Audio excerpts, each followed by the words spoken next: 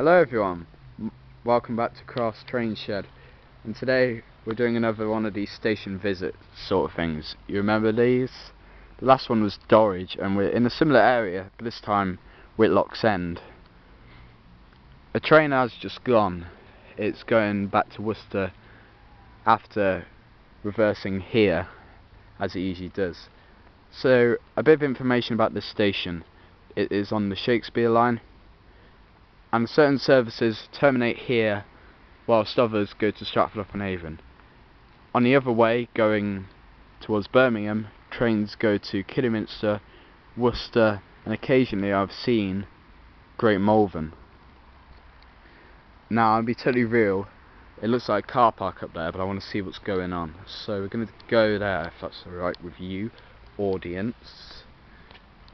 CCTV, I'm not doing anything wrong, am I? I will not get any number plates in ideally, because that will be a pain to blur. Right, so it looks a pretty generic car park if you ask me. And where's that? Shirley Town Football Club over there. And as you can see, here are the train times. So yeah, Stratford, Kidderminster, Worcester, Stratford, Kidderminster, and probably Worcester again. So, I do apologise by the way for the lack of uploads. I do have this big project. Have I got the number plate in? No, I haven't. But I'm doing a big project where I show you the evolution of the railway, which I am very excited for. Right, so yeah, this is platform 2 in case you didn't already see, and we're going to head back down. I swear the fine used to be 1,000, but they must have changed it, or it may be slightly worse here. But warning, do not trespass 2,000. Don't trespass, people. It's not good. It's not very good. They don't like it. So yeah, we're going to now go down further to the end and have a look at some of the signage.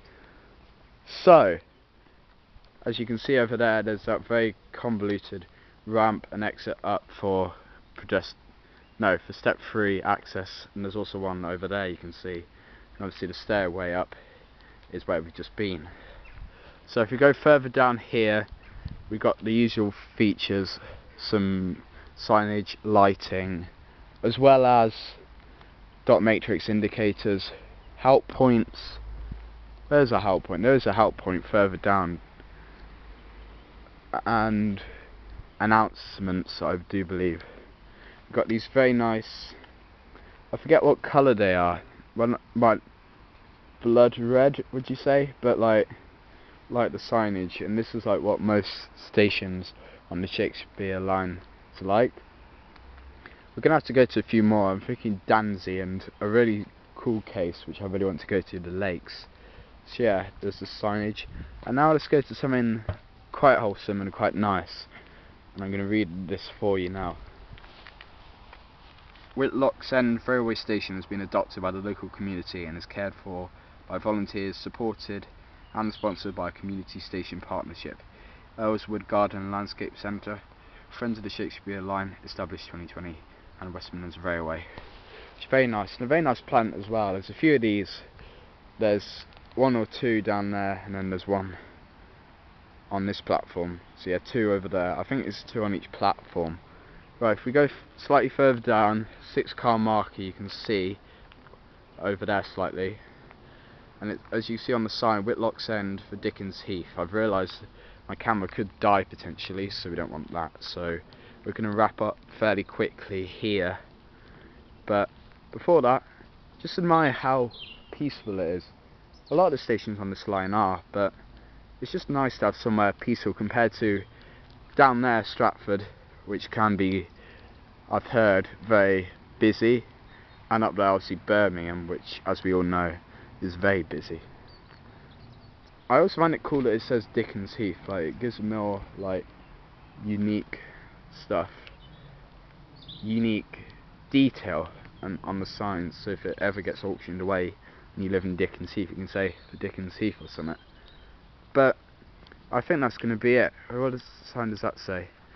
Oh, it's a red zone prohibited area, so I'm going to stay away from that. there's also some signage down there, I assume for when they turn back and all that, because this station is, as I said, a bit different from the others. I'm going to leave you now with a peaceful few seconds of the tranquility of the station. I've been Craft's Train Shed, and I'll see you in the next video, which will be a look at the evolution of the railway, part 1.